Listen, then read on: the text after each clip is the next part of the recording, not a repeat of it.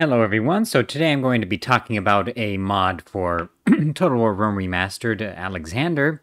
So this is Alexander Total Overhaul. This one is pretty much the biggest mod for Rome Remastered Alexander, and it includes 3 campaigns.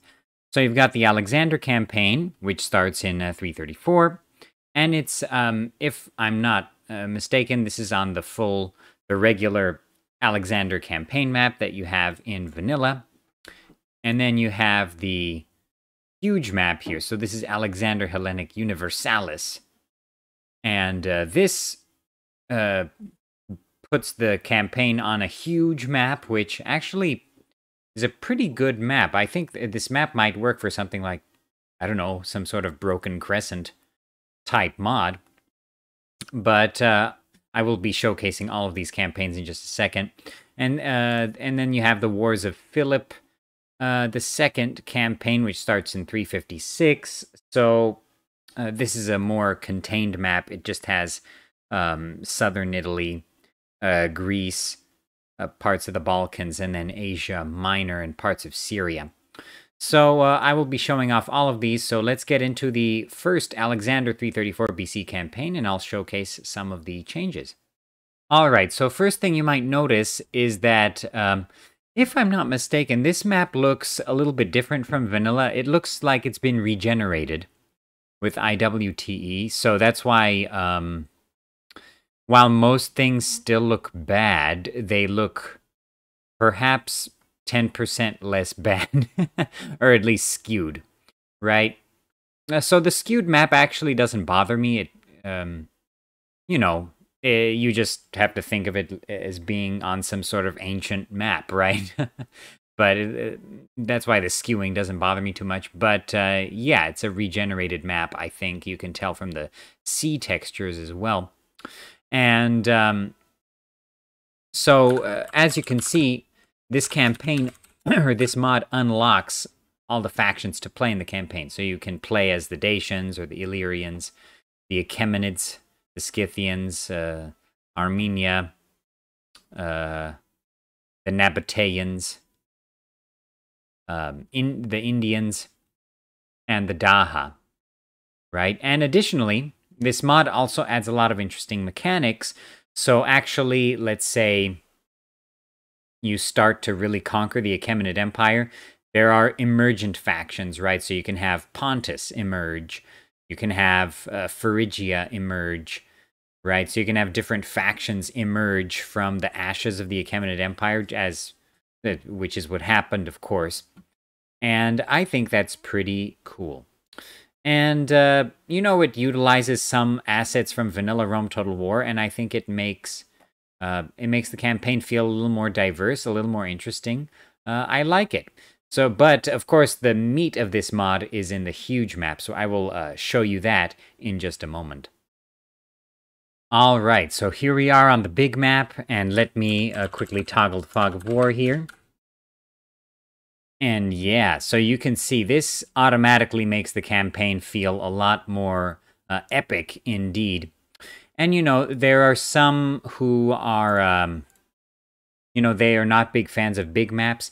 And for me, actually, I totally get it, you know, especially if there's too much settlement density, it can feel like a real slog.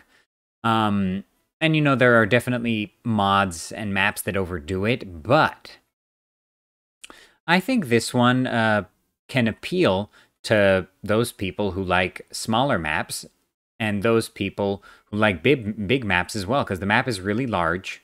Like, take a look at this. This is really big. Now, it's not the most hyper-accurate map there is, but it's pretty good, all things considered. And the textures are really nice. I like the textures here. I think this is one of the newer IWTE texture sets. Of course, I used a very early one for Chivalry's map, and I think it looked pretty good. But as you can see, this looks pretty nice, and you go all the way to India, and India is pretty large in this map as well. It goes all the way to Kalinga Nagara. All right, so the region of Kalinga. And of course, in the north, I don't think Kucha is here. I think Kucha would be farther to the east. But in any case, you've got Kuchen Nisa in the north, and then you've got Erebuni. I think this is the only map to have Erebuni as a settlement on a Total War campaign map. But in any case, that's pretty nice. And the one other thing this mod does is it adds agents to the campaign. So definitely this makes the campaign feel more epic because, you know, the Alexander campaign can feel a little cramped. It can feel a little one note. You know, you just keep campaigning on that same small map over and over again. It sort of doesn't have that replay value, even though it is a fun campaign. But on this big map, and with the Empire collapse mechanics, I think this could be really a more replayable campaign, especially because you can play as other factions now. But the other thing is that, you know, I think even though I like the fact that the settlement density is not too high on this map, I think for some regions, the settlement density is a little too low. Like, this North Mesopotamia region, I think, could definitely use some settlement. It's a little too far from Hatra to Damascus and Issus. It's a little bare there. What else here? The farther east you go, it gets a little bit better. I think this middle region is a little... lacks a little... maybe a settlement. I understand what the mod author is going for, but maybe another settlement down here in North Mesopotamia would have been a good call. Maybe one more in Asia Minor, but I totally get it. Maybe one in Cappadocia, but I totally get it. It works great, and you know, I might do a playthrough on this map because it's pretty cool, and especially, you know, with the emergent factions and the Empire collapse scripts, I think this could be a super fun and replayable campaign for sure. All right, so as you can see, this is the other campaign included. This is the 356 campaign, 356 BC, the Third Sacred War. Near 356 BC, Hellas once again finds itself at war with itself. After Philomelos, a Phocian general allied with Sparta, captured and sacked the sacred city of Delphi, a diplomatic crisis emerged. So essentially, this is kind of during the reign of Artaxerxes III, Longimanus, and Philip II of Macedon. So that's, of course, Alexander's father. And it sort of follows his campaigns here. And this map is another new map. It's another large map. I think it looks pretty cool. This could totally work for a Diadochi scenario. It could work for Roman Macedonian Wars scenario. It could work for a lot of different scenarios. A Trojan War scenario, definitely. It's not a perfect map, but it's pretty good. I think the coastlines could use a tiny bit of work, but it's a pretty nice map indeed. And it goes all the way to Syria here again, the Levant. And as you can see, let me toggle the fog of war here.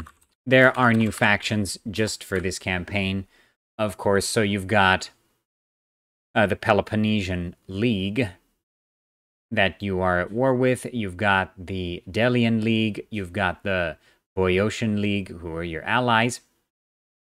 And you've got, you know, Macedon, of course.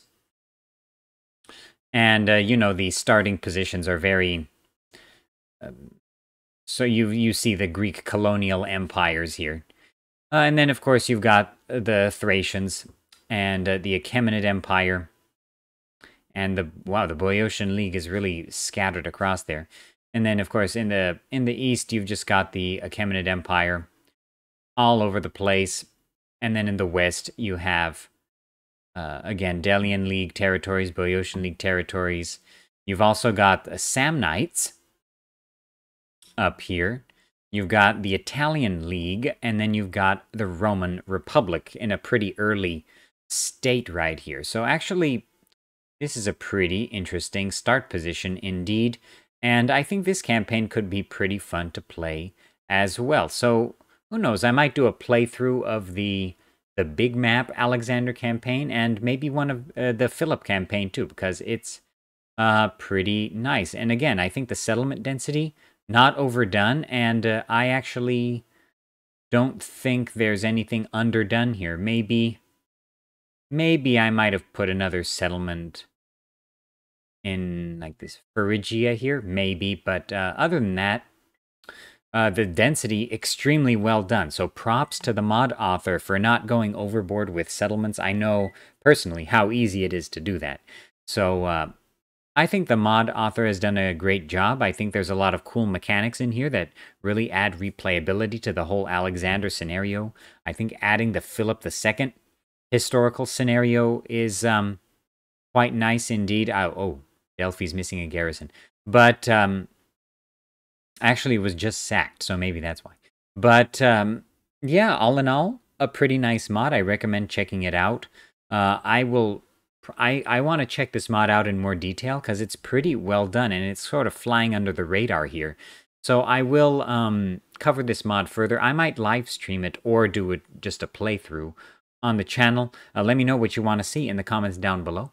If you enjoy videos about the historical Total Wars and their mods, consider subscribing to the channel, consider liking this video, consider subscribing to my other channel, Gudea the Historian, which is a channel I've made that's completely devoted to history. I'll have another video out soon. I'm going to be working on some biographies of ancient Near Eastern monarchs, so, you know, Sumerian monarchs, other Mesopotamian monarchs, Sargon, Naram-Sin, Manishtushu, Rimush, Armenian monarchs, classical era monarchs. So yeah, stay tuned for that and subscribe to that channel, Gudea the Historian, if you want to see content like that. If you want to help out the channel, you can become a channel member, or you can now give super thanks, which is sort of like a super chat, but on regular videos. Yeah, and other than that, stay tuned for the upcoming videos. I have a lot of content, especially for Rome Remastered, coming up. So again, if you like stuff about the historical Total Wars and their mods, stay tuned. I'll see you in the next one later.